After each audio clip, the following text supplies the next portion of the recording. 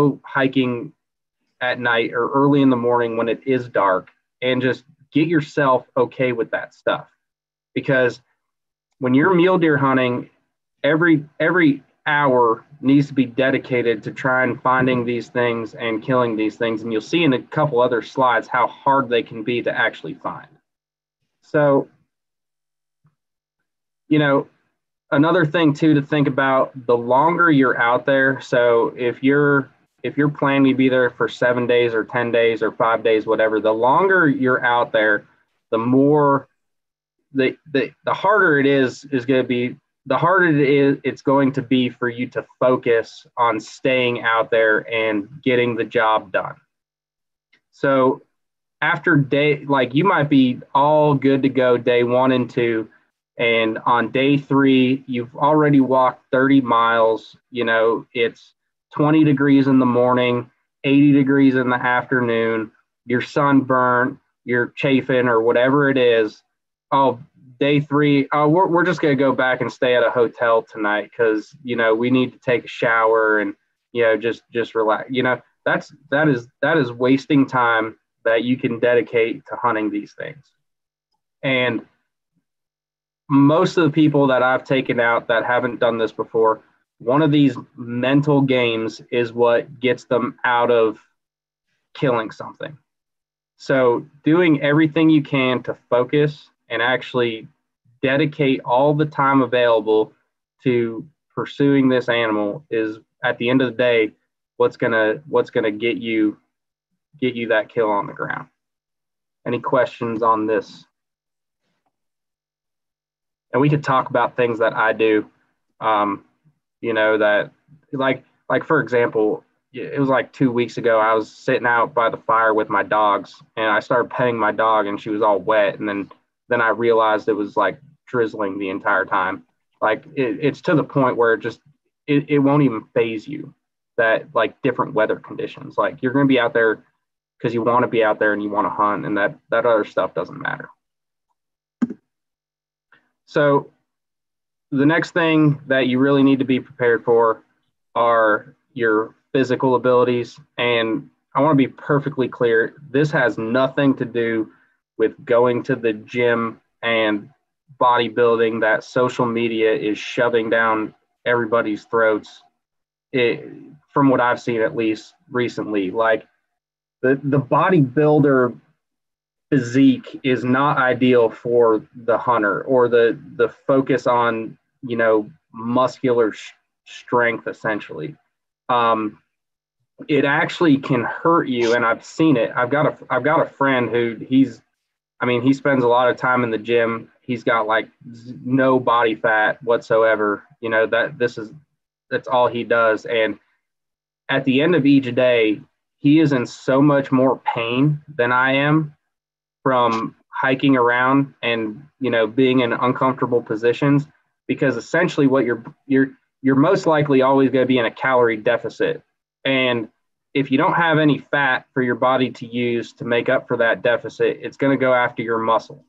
So when your body starts using your muscle for energy, it's going to cause more pain than if, you had a layer of fat there for your body to use when you're in a calorie deficit. I'm not saying like being fat is the ideal condition, but, having fat on your body is actually a little more helpful than having no fat on your body, if that makes sense. So, for example, like my dad and 2 uncles that I go mule deer hunting with all the time, they get mule deer, and they get big mule deer almost every single time we go, and they are way overweight. My dad's 5'6", and he's like 280 pounds, and he hobbles himself out there and kills a mule deer. And the reason being is you're not in any kind of race. CrossFit makes no sense for this. You need to have the ability to walk long miles with weight on your back, and the occasional, quick action movement if you need to get somewhere quick to make a shot.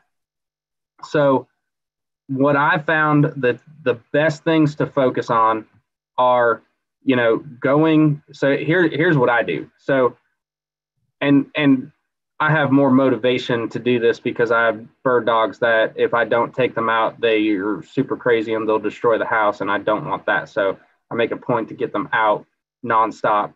But I do 3 to 5 miles every day, either before work or after work, and with the dogs, and I carry anywhere between 60 and 80 pounds on my back with my pack. Now, you don't have to start that high. You can start lower, like 20 pounds. So I do that every other day. And the days that I'm not hiking with my pack, I'm doing some kind of cardio training, like I'll go for mountain bike ride or something, or I do those like insanity videos, the high intensity interval training type stuff, just to get my cardio a little bit better. I just started incorporating that stuff. Question?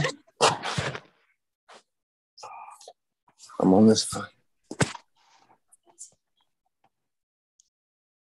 All right. Anyways, so don't think that you have to go to the gym every single day and lift weights or anything like that. That's not going to get you where you need to be.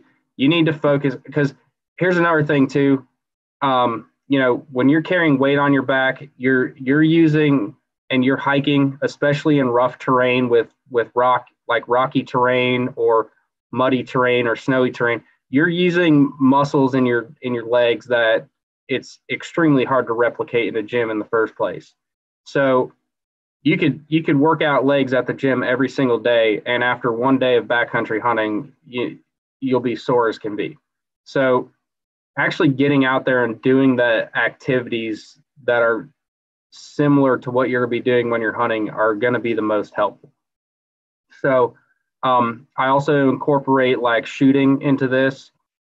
If you have to run up a hill and then lay down and make a shot quick before the deer runs away, you could replicate that. If you go to your local range, you could run to the 100-yard line and back and lay down and put a timer on. You have to shoot within 5 seconds or 10 seconds or something like that. Those are different things I like to do as well. But don't get intimidated by the things you see on social media and all these people, like they're trying to be super fit to go out and try and kill a mule deer or an elk or something. It's not, being fit is important, but it's not like you need to be a star athlete to be successful. It goes back to your mindset. Now, one thing I will caveat: if you're not confident in your physical abilities, if you're intimidated by, different mountain ranges, or, how far back you have to go to find animals, that goes back to your mental abilities. You need to get yourself confident in your shape to be able to, do those things. All right, we got a question here. Do you think there's any value in the train to hunt things like that, maybe even as setting a baseline for your fitness? Yeah, so I've looked into some of that stuff. There's that Mountain Tough Fitness. They have different training programs. Built for the Hunt has different training programs. The Train to Hunt program does. There's nothing wrong with doing those, but I definitely think that it's not going to hurt you. It's definitely going to help you.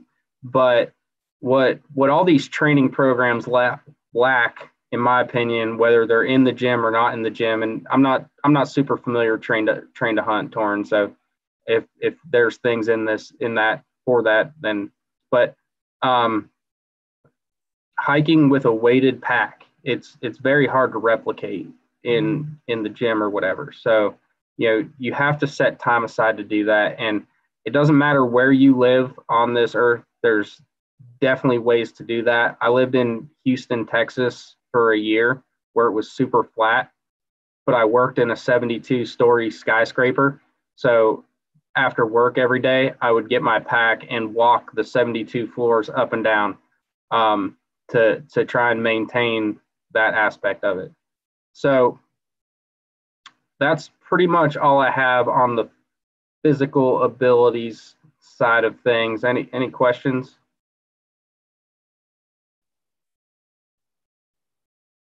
All right. Just to butt in here real quick, Brian. So Yeah. if anybody has any questions, feel free to raise your hand in the chat or just unmute yourself. I think I unmuted everybody and open forum, right, Brian? Yeah. If I'm saying something, stop me whenever. We'll just have at it. I can't see the raise your hand function anymore when I'm sharing my screen. But if someone does raise their hand, Torrin, stop me and we'll take care of the question. Hey, Brian, is there any helps with elevation or just going uphill other than just going uphill? Sorry, you kind of cut out a little bit. Can you repeat that? Is there anything that you think helps with elevation or just climbing as many hills as you can back home? So you cut out again, but are you talking about like potential altitude sickness for elevation? Yeah. Oh, okay. Yeah. So a mountain at 10,000 feet sucks really bad. Right. So the two main things that I can stress, I haven't experienced mountain sickness, so it's hard for me to relate to it, but there's things that, you can do to alleviate it. Number one is acclimation. So if it's any way possible, if you get above 6,000 or 7,000 feet, and you can stay at that elevation for like a day, that really helps your body get acclimated to the elevation, and it should help you as you climb higher and higher. But if you do start getting and you start feeling those effects, drop 1,000 feet and stay there. That's my biggest advice. And then usually after that, if you're feeling okay, it should help you out quite a bit. The other thing too is just going back to that physical fitness. The better your cardio is, so that's why I started incorporating more cardio into my daily routines. The better your cardio is, the better you're going to react to the less oxygen in the air. That's how I feel. Number three, there's supplements out there. I don't know how well they work. I can't fully speak to them, but I know Mountain Ops has a supplement that helps reduce symptoms of altitude sickness. But like I said, I've taken them before, but I've never fully experienced mountain sickness. So I can't speak to dealing with it while I'm on the mountain, if that makes sense. Another thing that's out there too, I see hikers. It's pretty popular in the hiking world. Is those canned oxygen tubes. So if you start experiencing that, it's just like an aerosol can that you can spray into your mouth, and it's like a high level percentage of oxygen, and it helps you out.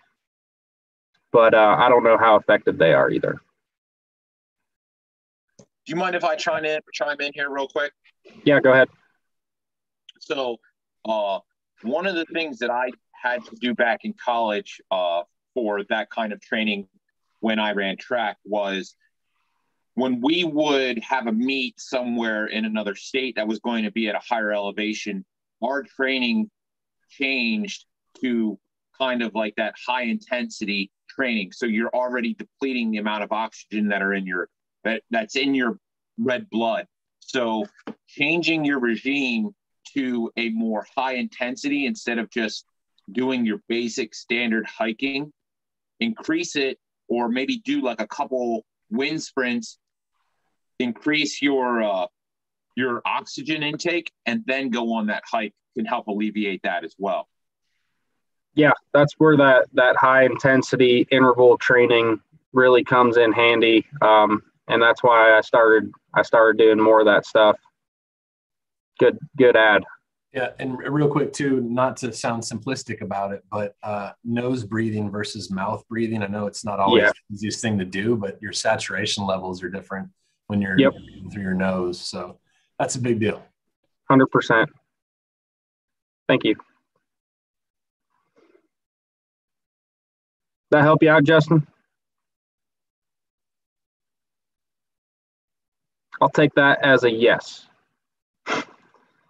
All right, so moving on to technical abilities, and this is really probably more so what you all wanted to talk about, but I felt that it was very important to go over these other things as well. They all come together, and they all are equally as important when you're going on hunting trips like this. So when I'm talking technical abilities, I'm not just talking about understanding the animal and different tactics to hunt mule deer. There's four main things that are really important that you need to research, study, understand, and practice before you go on a backcountry hunt. And the first one is first aid and trauma care, wilderness survival, land navigation without electronics, and obviously your marksmanship skills. So if you're sitting here right now, how many people feel confident in their first aid abilities if something were to happen to them or one of their friends out in the field? Can you put on a tourniquet? Can you alleviate a serious cut? If someone gets a stick in their eye, do you know how to treat that? If someone cuts their arm on their broadhead, or if someone's bow falls apart, if someone breaks their leg, and you have to find a way to carry them out, or temporarily address the fracture, can you handle all of those situations right now? And that's something that's really important if you're going to go back 5, 6, 7+ miles and camp out for 7 days with likely no cell service. Do you have the ability to take care of yourself and the people that you're with if something were to happen? And if you can't confidently do that, if you don't know what to do if someone gets severe poison ivy, or if they break their leg, or any situation like that, and they're more common than you think, or if someone gets bit by a rattlesnake, if you're not confident you can handle that situation in the backcountry until a higher level medical personnel arrives, or you can get them to them, then that's should be one of your top priorities in your learning process right now. It goes, again, all these things are going to go right back to your mental abilities. If you go out 7 miles and you're with you and 2 of your friends, and none of you know how to treat a serious injury if it were to happen, that's going to drop your confidence level in staying out there longer and longer.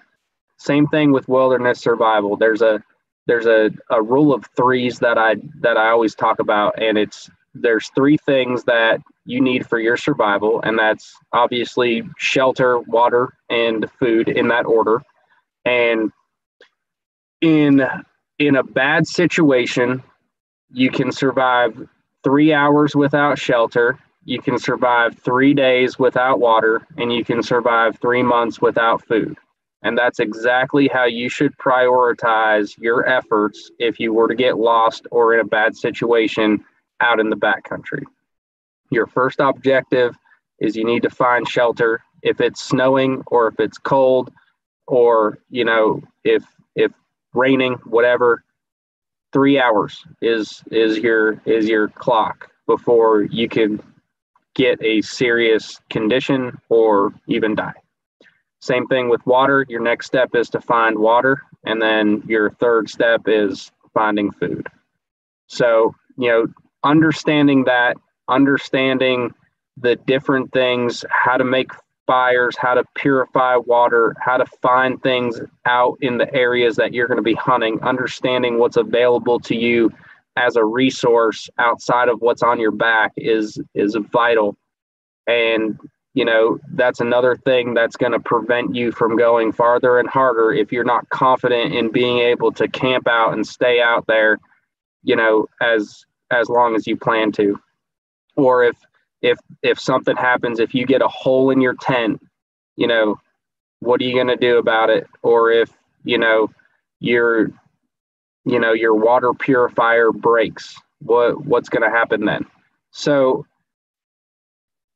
wilderness survival and first aid are two of the most important things. And, you know, it's all fine and dandy to think beforehand that you're going to be okay in these situations until you get out there and the first thing goes wrong and you start to panic about it.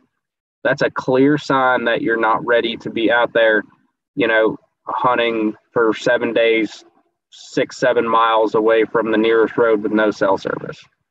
So, you know, whether you think you're confident or not, everybody always needs to take a hard look at what their skill level is when it comes to this, because, you know, this is one of the top reasons how people don't come back, because they go out there and they think they know more than they actually do. They get themselves into trouble. They're not confident. They panic, and then it just keeps going downhill from there. Another thing everybody should be competent in and, you know, have in their back pocket is an understanding of land navigation and orienteering. You need to definitely understand how to figure out where you're at in an area and where you need to go. If your GPS or phone dies or, you know, whatever it is, you should always have a map and compass and the ability to get back to where you need to get to without technology.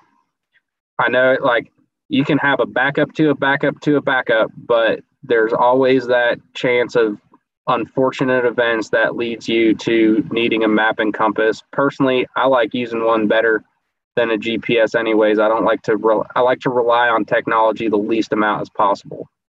So understanding navigation, and, you know, if there's a hard interest in anybody taking deeper dives into anything we talk about, you know, I could talk about, you know, specific things for specific things that were, you know, I'm hitting this very high level.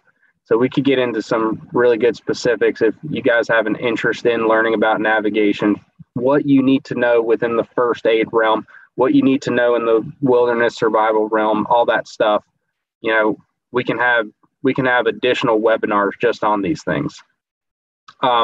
So the last thing is marksmanship, and, you know, everybody likes to practice with their bow or their rifle at a flat range, you know, in the wide open.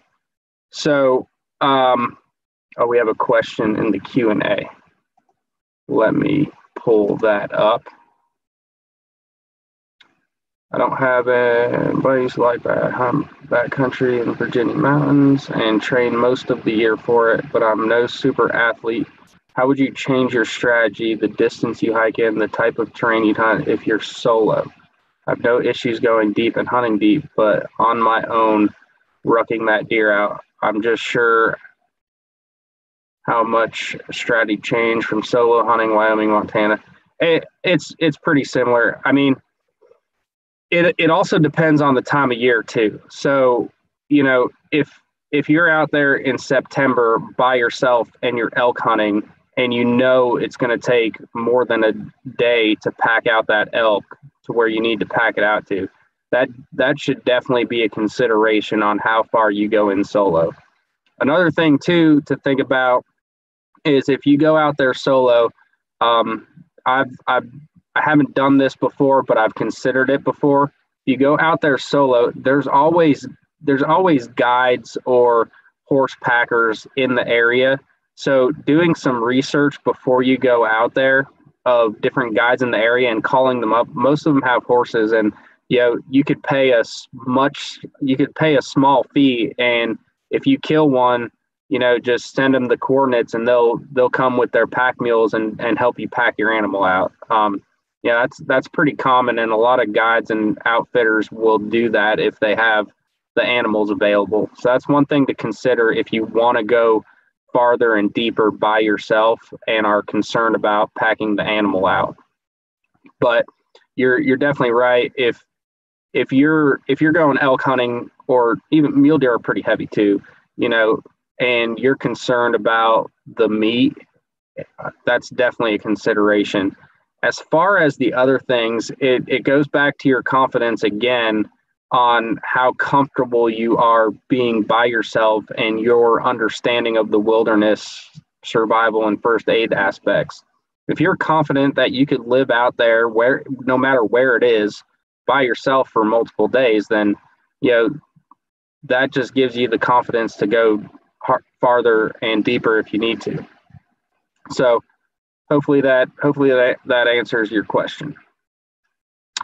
Background in hunting terrain of Nebraska for mule deer. Archery hunt planned this fall, spot and stock.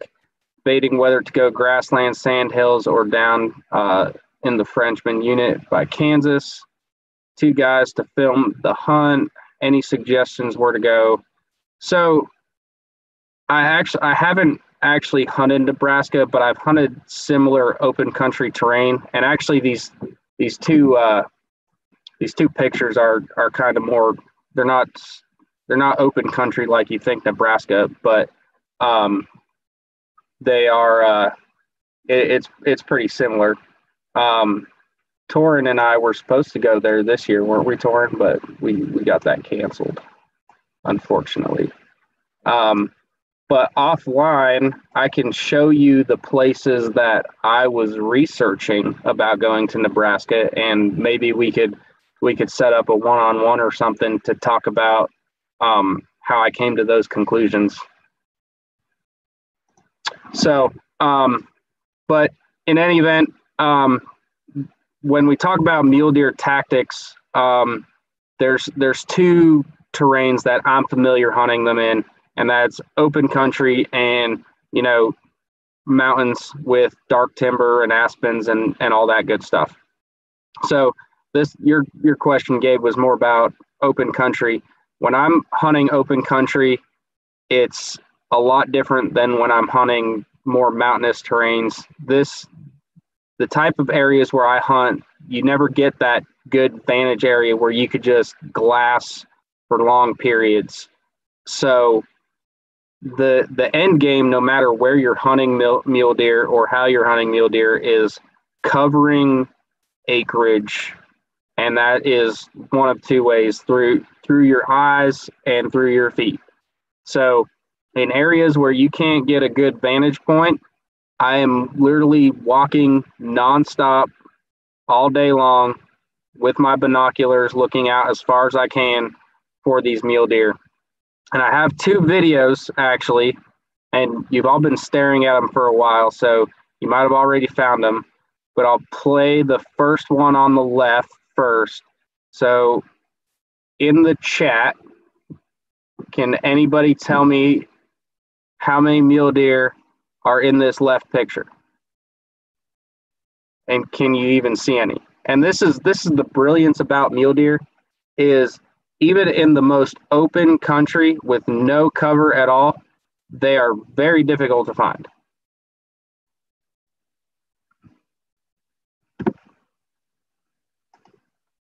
All right, nobody wants to guess. Torn said he's going to potentially give something away for anybody who gets these right. Right, Torn? I got some free Onyx map hunt subscriptions. If you get them right. Okay, cool. All right, so on the left, we'll do like 10 more seconds to get your guesses in. All you have to, you could guess and get it right and get free Onyx. So, all right. 3 on the left, 1 on the right. Ooh. The one on the right is a lot easier. All right, we're going to play the one on the left.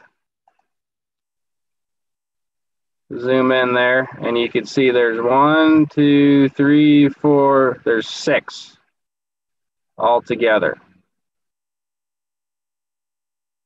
And so these mule deer, and I'm not taking this with with the iPhone or anything. This was with my high res DSLR camera, and these mule deer were less than 100 yards away.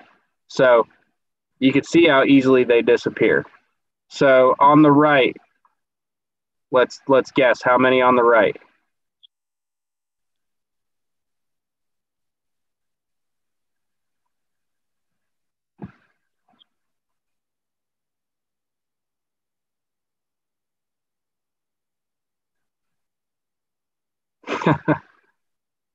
Five for the right.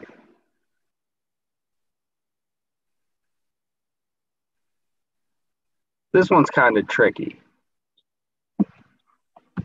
So I'll zoom in here.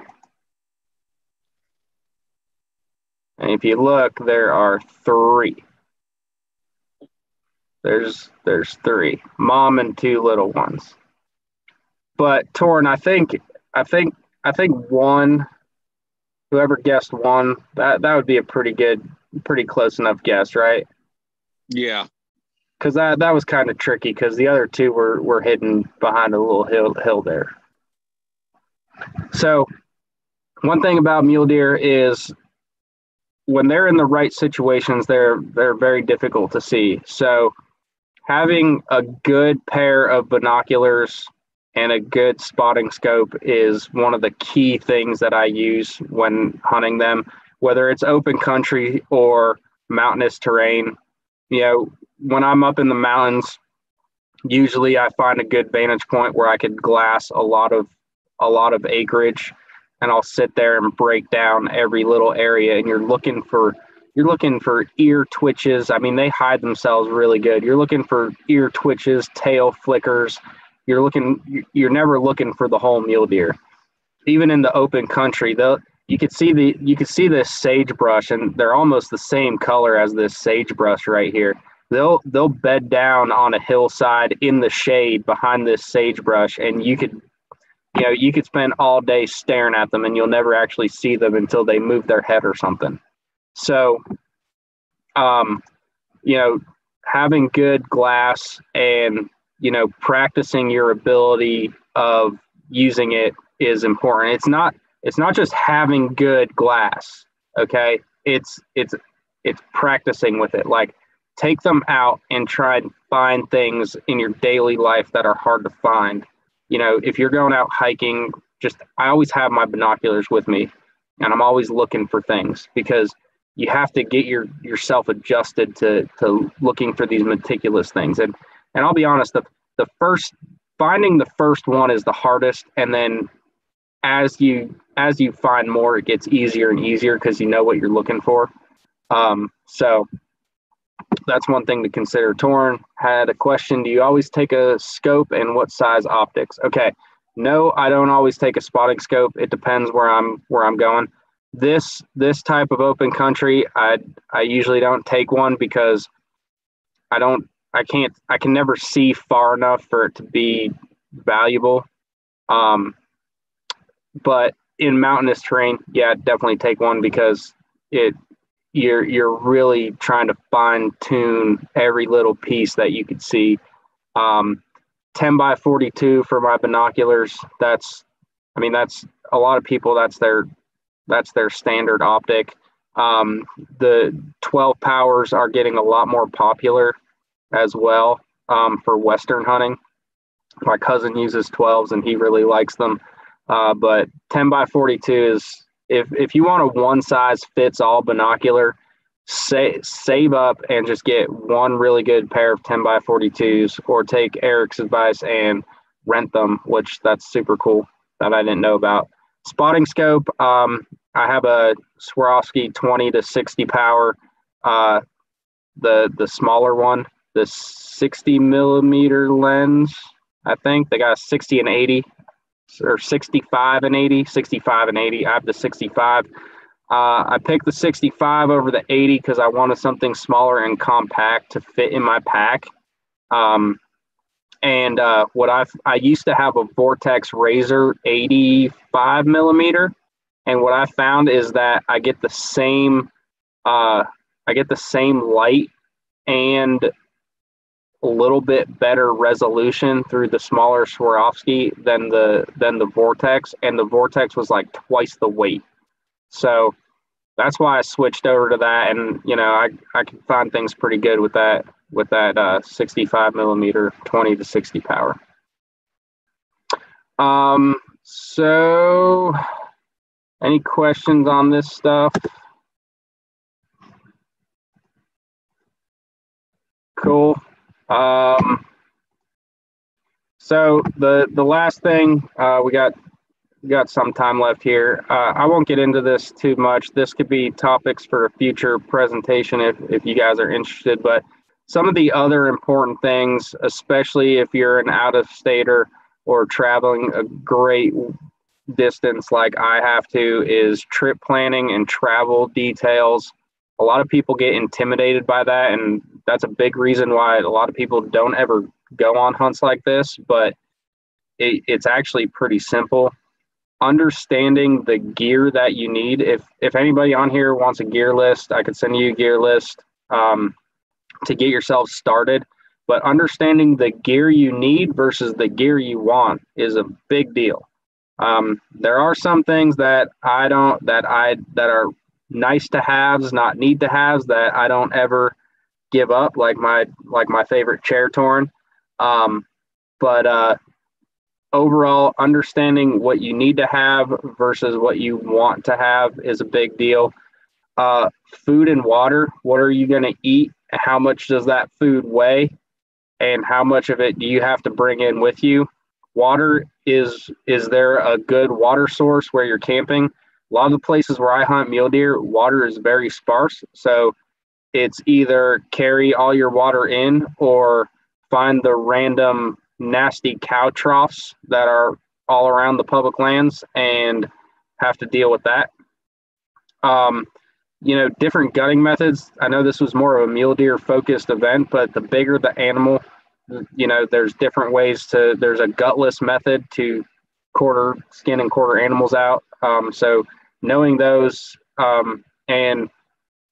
so I put this in here. I always thought gutting was like common sense, but my buddy has a butcher shop and they do deer processing every year in Pennsylvania. And I was shocked when he told me that half the people that come into the butcher shop bring their whole deer that's not even gutted because they don't know how to gut it. So they have the butcher shop do everything for them. So I was pretty surprised by that, but definitely knowing that is important when you're backcountry hunting. Also knowing how to properly skin, quarter, and even debone an animal, and how to care for the meat once the animal is dead, and how you're going to get it back to your truck or exit location, as well as how you're going to get it back home if you have to travel a far way. So since we're close to time here, I won't get into details on this. If you have questions about it, then definitely ask them. Webinar on e-scouting and understanding types. Oh yeah, okay, perfect. So that's a good question, and we could definitely pull up Onyx and go through an e-scouting session. I think that would be great. So in open country, it's very hard, in my experience, to dial down key areas where mule deer are. They seem to they can be anywhere at any time. So it goes back to just covering acreage or mileage as much as you can.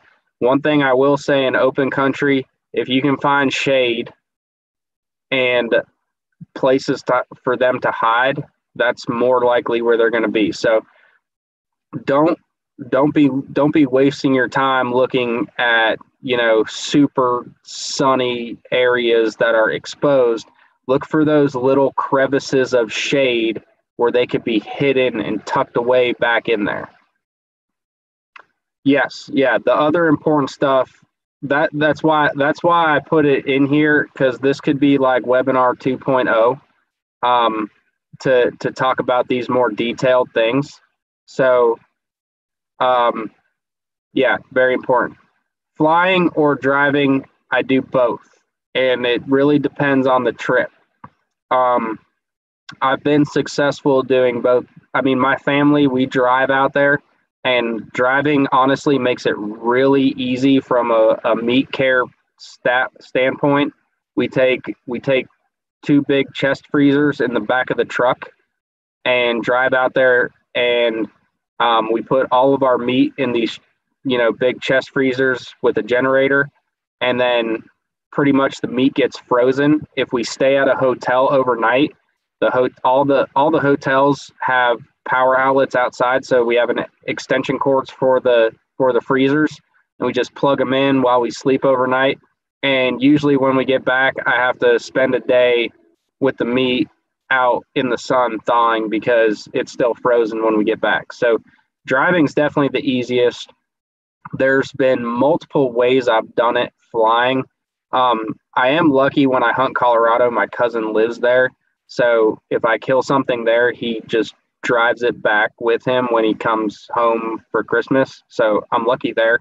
But, shipping your meat versus, taking it on the plane, it's a cost perspective.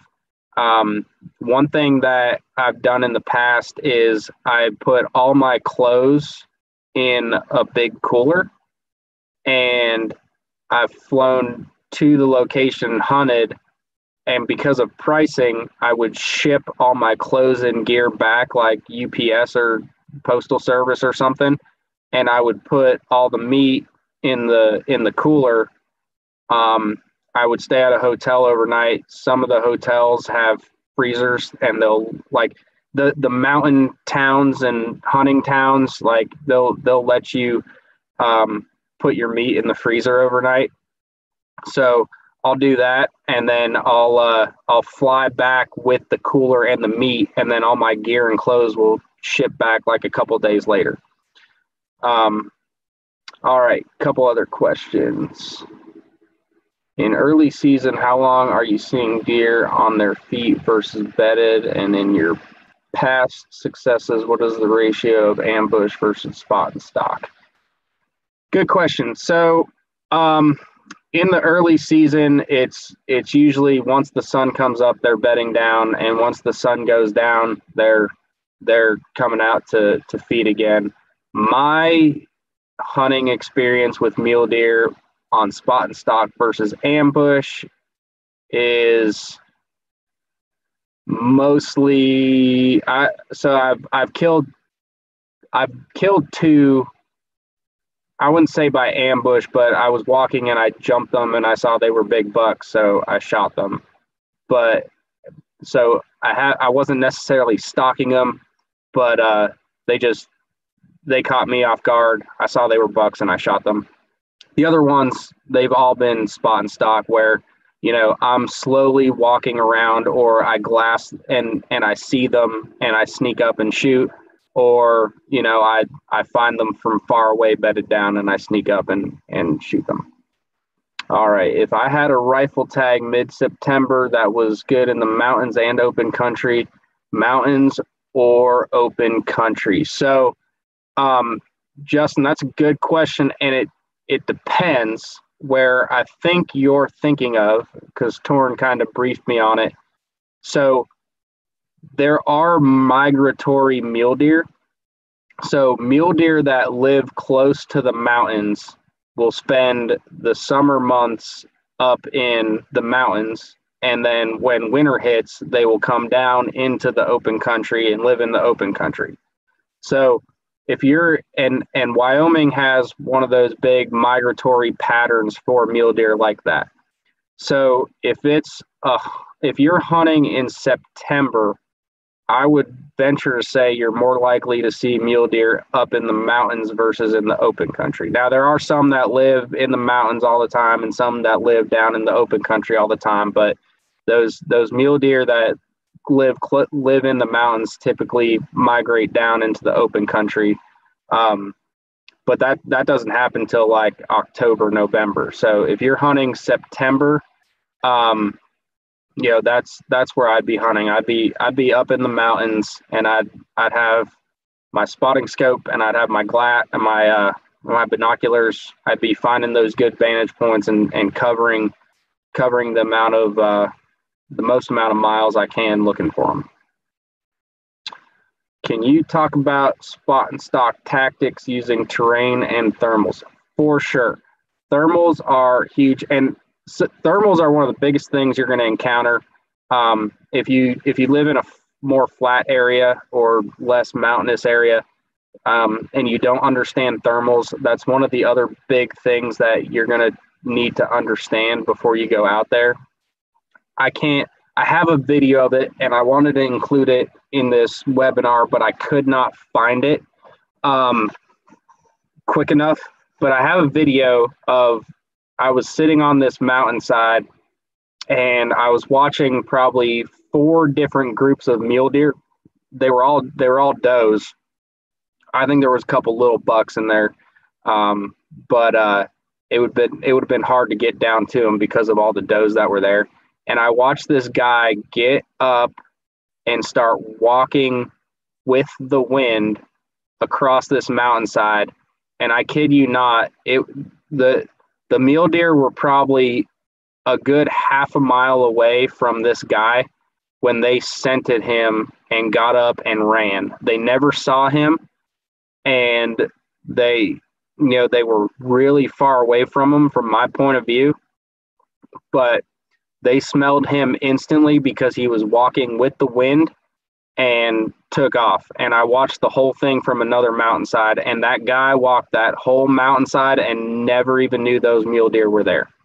So understanding thermals, always walking upwind is going to be key when you're starting to put on a stalk. So one of the first things I do, and if you're hunting Wyoming, it's going to be really tricky because the one thing about Wyoming is that no one is allowed to kill does on public lands. So there are tons of mule deer does all over Wyoming.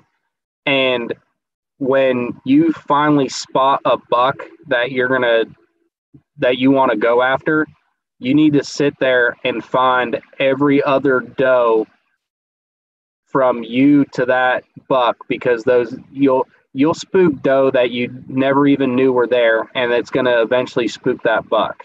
So that's one of the interesting challenges with Wyoming specifically.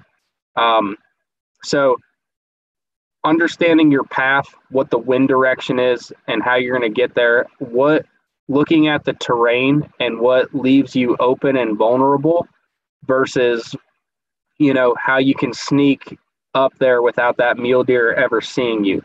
So, for example, when you spot the mule deer and you begin your journey over to that mule deer to try and shoot it, that mule deer should essentially disappear from your sight until you get to the point that you want to get to try and make a shot or try and find him again.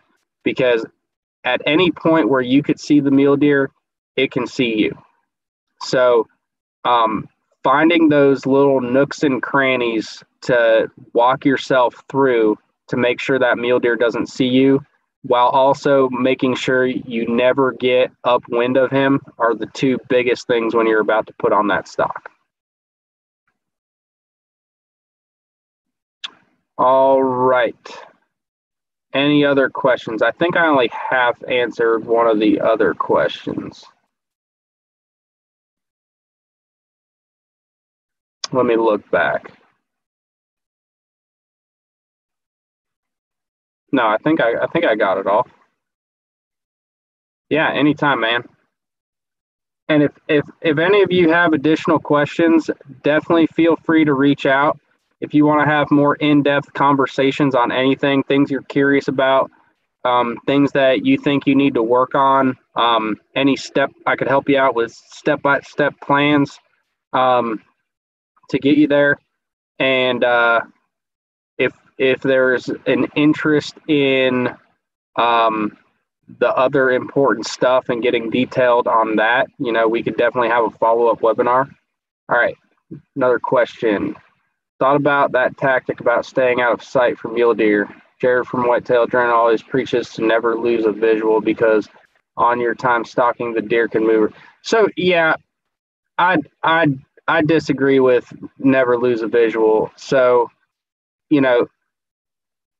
the deer moving or disappearing, that happens. But what the most important thing is, rather than losing the visual on the deer, is finding concrete landmarks around where the deer is bedded or where it is, and using that to re-find the animal once you get to the next location. So a lot of times when people go on a stalk, they get excited and rush it, and they get close, and then they can't find the thing. That's a big issue because they don't have those landmarks. Another thing too is you can almost predict where the thing's gonna, remember which direction that the deer is facing when you leave it. So if it does happen to get up, sometimes they just get up and basically stretch. They'll walk 20 yards and then bed back down. So if they're likely going to move in the direction that they're facing, or they might move up or down. So it's not a terrible thing if you get to your next spot and they're not in the same exact location. Spend about 15-20 minutes to re-find it. That's happened to me before. I would rather that mule deer have no chance of seeing me as I get to the spot I want to get to, rather than and then having to re-find him or potentially losing him and finding him the next day, than keeping that visual and him having a higher chance of seeing me, because then he's going to spook and he's going to be gone. Spotting partner to flag you in is always a good idea if you have a partner to flag you in. Now you do have to watch the legalities of that. If you're doing it through texting or through radio or anything like that, it's illegal in some states. So some people use hand signals or different color flags to signal, if the deer is moved, if you're close, or anything like that. So using a partner to flag you in is valuable, but you really have to watch how you go about doing it, because it's illegal to use certain technologies in some states. How often are you seeing deer get up and rebed based on shade changing? The deer don't want to be out in the sun. So a lot of times they know the areas to bed down that they're not going to, have to move that much. They know those little nooks and crannies and shady areas, but if a deer finds itself in the sun, it's likely not going to stay there long. As for how often I see them get up and rebed, I don't have a concrete number on that. It happens. I've seen deer get up. Some of them even get up at 1 o'clock in the afternoon and feed a little bit, and then they go back. Oh yeah, north facing slopes. North facing slopes. You could cut what you're looking at, not completely in half, but by focusing on those north facing slopes where the sun is going to hit the least is definitely a good idea. But shade in general as well. You'll see in Wyoming, if you get into that open country, how the terrain is. It's like if you take your hand and there's all these different fingers, and that's how the elevation looks, like your hand like this. So it doesn't have to be a north-facing slope. The mule deer will tuck themselves in right here, like below where my knuckles are, and they'll be shaded all day pretty much, no matter what direction they're facing. And it's really easy for them to hide, like in these areas of the fingers.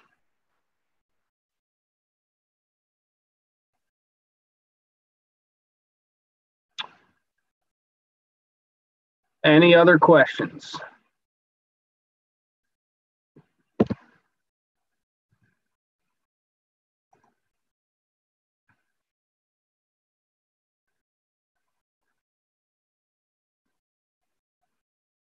All right, guys. Well, I want to thank you for your time and listening to me.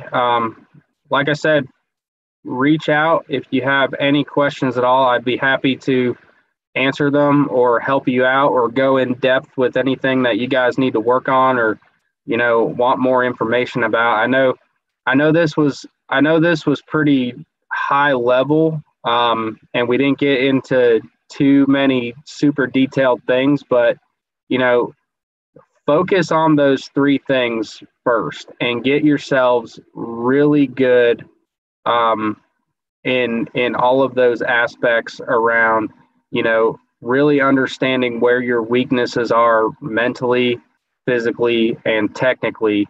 And that's going to help you be successful on killing a mule deer more than any other aspect of it.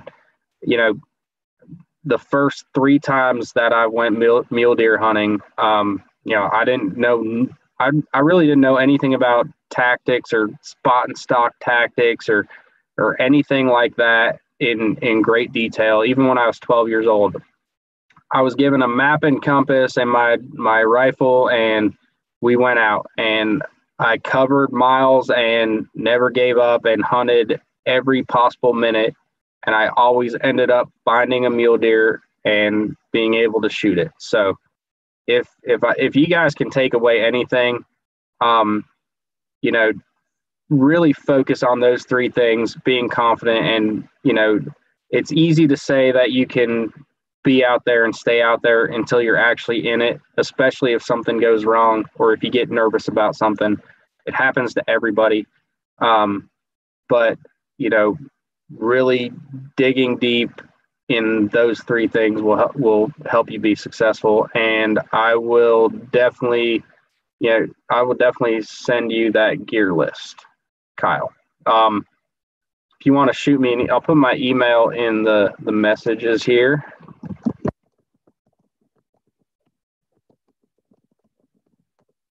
And then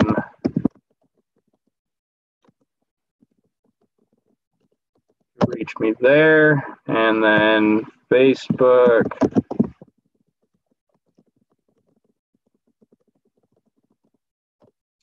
There you go. That's all my contact stuff. So reach out with anything. Kyle, if you want to shoot me an email or message or whatever, I'll send that gear list to you, no problem. Or if you guys are server-side members, hit me up through server-side as well. So I always send out a follow-up email after webinars just to see how we can improve that kind of stuff. I'll make sure that I attach all Brian's contact information in that as well. It'll probably come out tomorrow or the next day. If you guys have any follow-up questions that you would like answered or one-on-one time, we're here to help. We want to make you more successful. That's our main goal. So 100%. With that being said, if you're not a server-side member, we offer a membership. It's a $40 a year registration fee. You get this kind of stuff more regularly and partnership discounts, the whole community, the whole deal. So just want to throw that little plug in for our hunt club and our community if you guys are interested in that as well. Brian, I really appreciate you putting this on. You've shared years worth of knowledge that you've built over the years. Yep. And I really appreciate everybody hopping on, willing to take their time out of their day to learn these tactics on hunting mule deer. For sure. And my background, those are the kind of fingers that I was talking about. So like I wonder if my mouse, Can you see my mouse through this? Oh no, I stopped sharing my screen. Never mind. So if you look, let's see these. Oh, it's messing up, but you can see those like dark shaded crevices. I mean that's where they're going to be hiding out. They're going to bed down in there and hide out, and they're really hard to find. So, but yeah, appreciate all your questions. They were all really good, and look forward to talking to you guys again. And we'll put something on here in the future before the season gets kicking off on either e-scouting or potentially land nav. We'll have much more coming down the pipes. I'm going out to Brian's. We're going to do a whole module on shooting, long distance shooting, the whole deal. So keep eyes out for that. Yeah, for sure. Yeah, definitely e-scouting, and definitely we could do another one on the other important stuff slide that I showed, because that's important stuff too. For sure. All right. Thanks again, fellas.